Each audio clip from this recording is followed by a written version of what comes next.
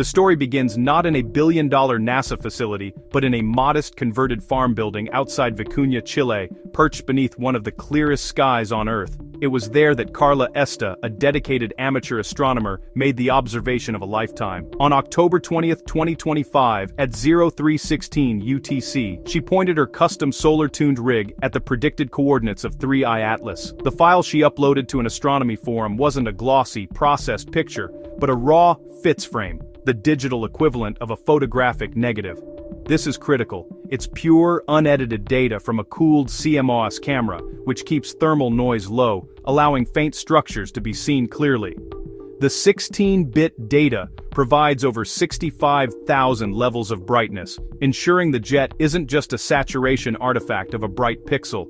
This dedication echoes the work of amateurs like Gennady Borisov, who discovered the second interstellar object using homemade equipment. Esta's log notes a 60-second integration time, a difficult choice that balanced capturing faint detail against the comet's motion.